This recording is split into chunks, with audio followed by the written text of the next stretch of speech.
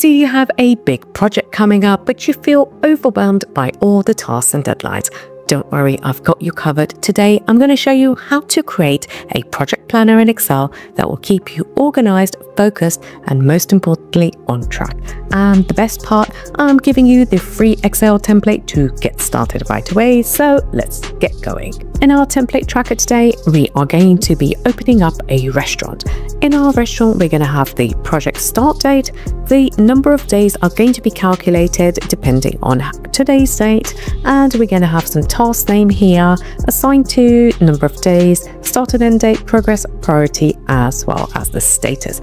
We're going to use some of the complex conditional formatting logic. So if you type in progress, these are coming up here, completed are going to be highlighted. Now the difference between progress here and progress here is that the date hasn't completed yet. If the date is overdue, it's going to highlight it in red. We're also going to have dynamically filled up our days of the week as well as the actual date depending on when we're going to start the project. Another use of conditional formatting to highlight the actual Gantt chart here. So as you can see, we have everything built up right here, and we're going to add some filters and slices over here so we can see in priority what's a low priority, what's a medium priority, or what is a high priority. You could also filter by the statuses of what's in progress, what's not started, and what is complete. So let's get going and build this template. Now let's just take this little table here, so Control C, and we are going to paste it over here just to make it easier for us. I'm going to show you how this works. You can change the formatting, of course. Now the numbers of days in progress, project start date is going to be formatted as a date, so make sure you go in and you choose the date format that you prefer. If you want to have it as December, you can do that as well. Number of days in progress. How to calculate this is we take today's date, the formula is today, open and close brackets, take away the date that the project started. You can see that is 12 days since the project started. Now, if you want to change this to 1/1/25, let's just see what happens. It tells you 4th of 4 days in progress. So this is a very simple formula that you can add to your tracker. Now let's just change the date back. We go back to the template, and all we need to have is a task name assigned to. Now these, we can simply just take it from here. Obviously this is just text, so it's very simple to be able to do, and we are going to put it right here. So we have our task, our name, etc. Same thing here. These are just details. You can change it to whatever logics that you want in terms of your colors, in terms of your shadings. Let's go here. Let's just paste this here. You can see all of the priorities here. Add in our numbers here, and now we have 10. Now the task names, we are simply just going to take these. We can control copy the whole. Control C. Now here, Control Shift V. So that's going to just copy it across. You can just add in your data as you want, your task names assigned to, etc. Now the number of days, again, this is something that we can just simply take from our sheet here, and we can just add it here. That simply just shows you how you can add it again. Now make sure that these two columns here are formatted as a date. Control 1, all you need to do is go down to date, and we can choose our date format here. Now what we do is the start date of the project is going to be this. Press OK. Now this is going to be dynamic, so if you change this to 1/1/25, that is automatically going to bring it up. And what we can do now is you can add an end date if you want. Now here is just a simple way of adding a formula so that the end date can be calculated from the task days. So all we need to do is equals, take the start date, add the number of days, and we can close this up. So this will automatically calculate the number of days. Let's change it to 3 days and see what happens to the date here. Goes to the 27th. Control Z. Now what you can do with your project plan is if tasks are dependent on each other, you can simply take the start date as the end date of the previous task. Now if you want to start it on the next day, you can just add simply a 1 here, and then that way it starts on the next day rather than the exact same date. Okay, now what we can do is drag this down and see what happens. There you go, we have a perfectly added up date calendar here. Now here, all we're going to do is add a percentage. Now, if you add 100, that's not going to do anything. So the first thing we need to do is create a percentage format for our cells here. Let's add 100 here. Let's add 50 here. Let's add 10 over here. Now, one thing we're going to do is conditional formatting here. So highlight your column right here, conditional formatting, and we are going to go to color scales, data bars. Now let's choose a green data bar. Now, as you notice, you have 100%, which is fully covered, 50 is half, and 10 is there. Now, if we just go down and change this to 50, see what happens. The data bar goes all the way, but we want to make sure that we show this as a percentage of 100. So once again, highlight this, go to conditional formatting, go to manage rules. Now here, you need to click into the edit rule.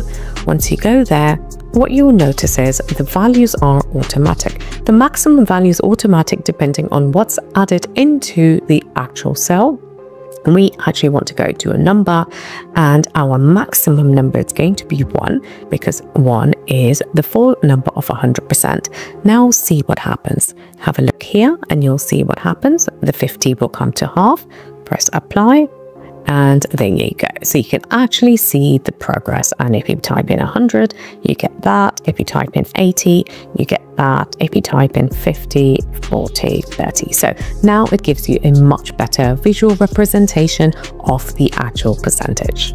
When it comes to priority, we want a low, medium, and high over here. So once again, just highlight your cells. We're going to go across to data.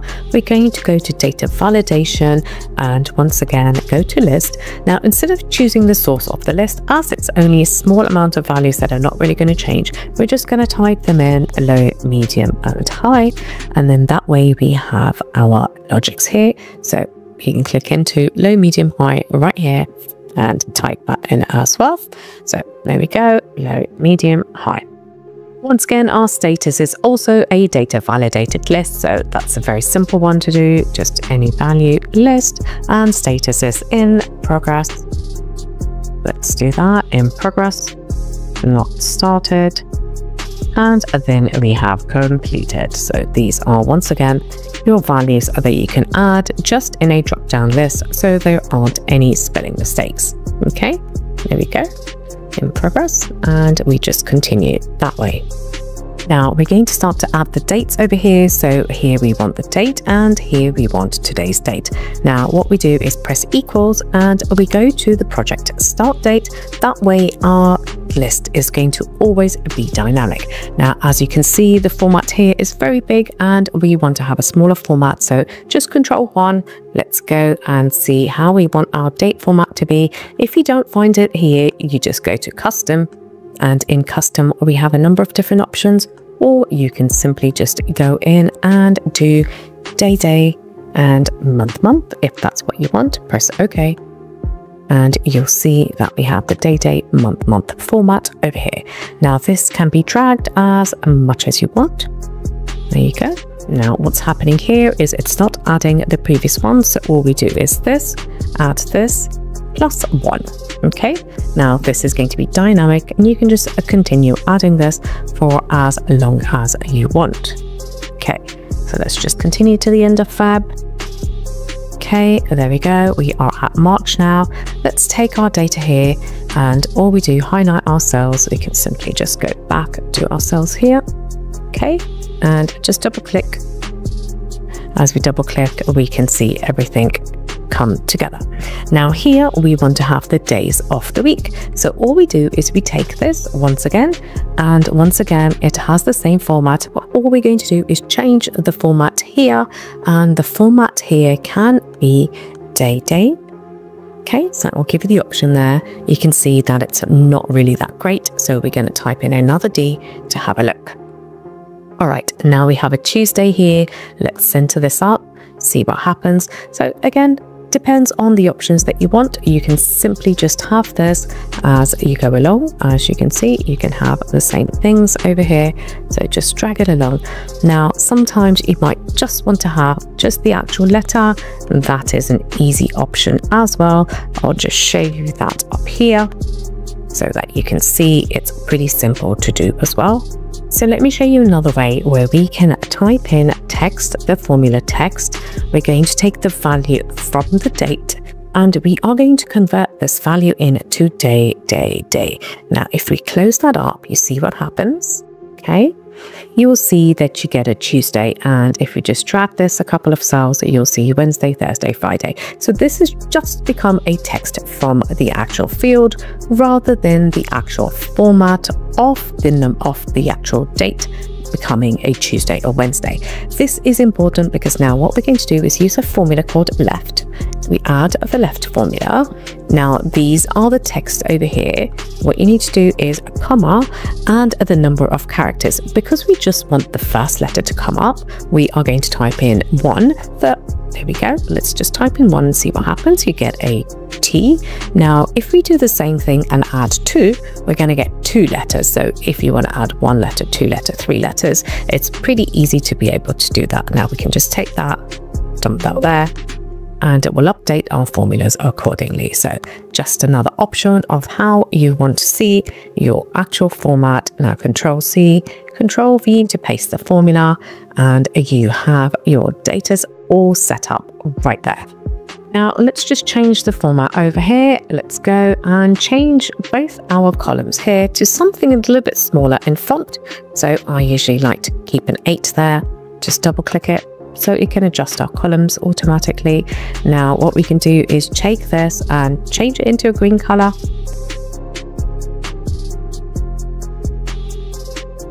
Now let's add our conditional formatting to highlight the dates.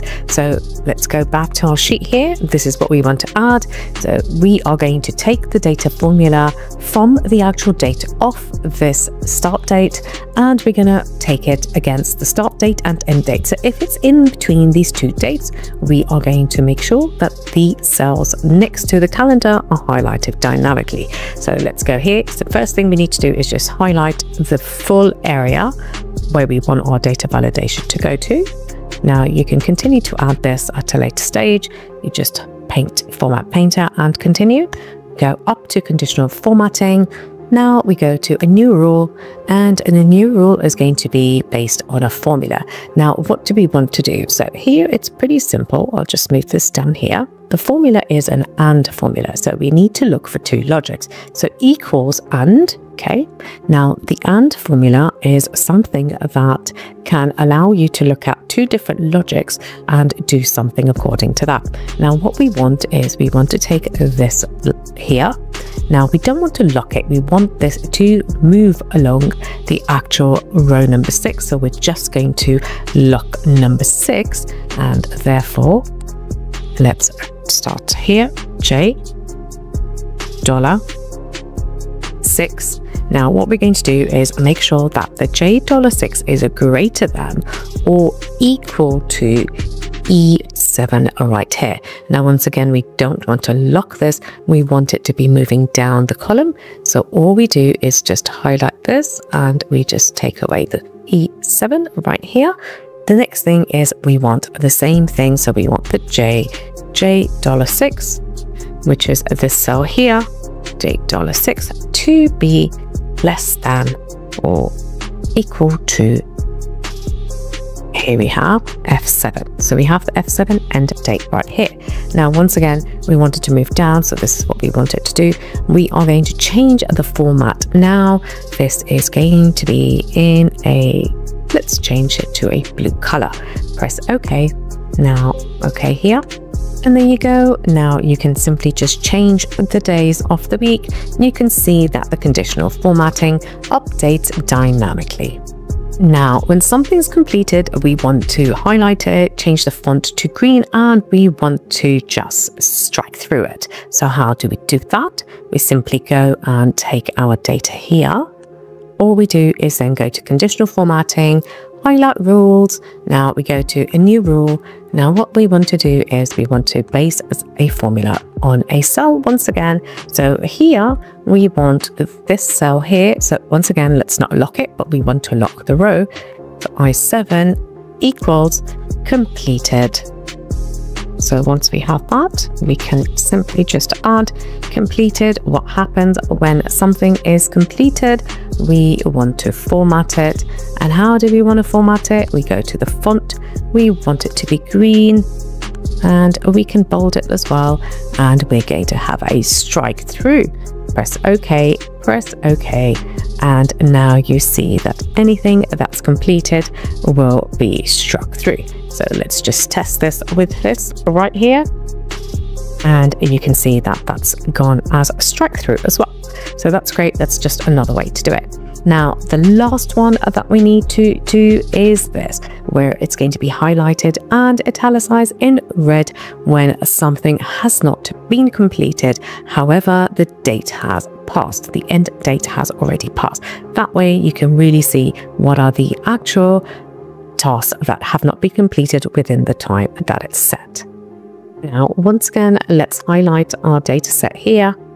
And what we're going to do is go to conditional formatting, a new rule, and once again, a formula. Now I'm just copy and pasting this formula.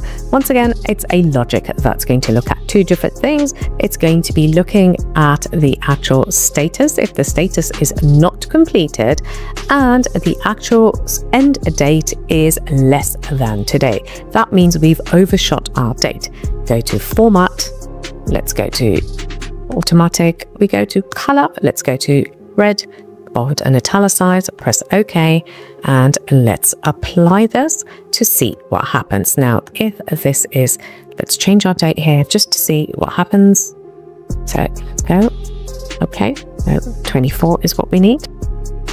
And we see that this item here, the create business plan that Bob had to do, is not completed. It should have been done on the 1st, but it's still in progress. However, if we go here and add 100%, you'll see that still comes into green. This is where the logic applies if it's green, and now it's complete. The last thing that we're going to do is add some slices to our data. So the first thing we have to do that is create a little table format. Highlight our data, Control and T. And when we do that, my table has headers, press OK. Now you'll see the format go a little bit crazy. All you need to do is go back up here and change it back to the date here. Now what happens is the sequence will not work in a table, so you're just going to have to add the numbers manually. You can just drag them down to the numbers that you need.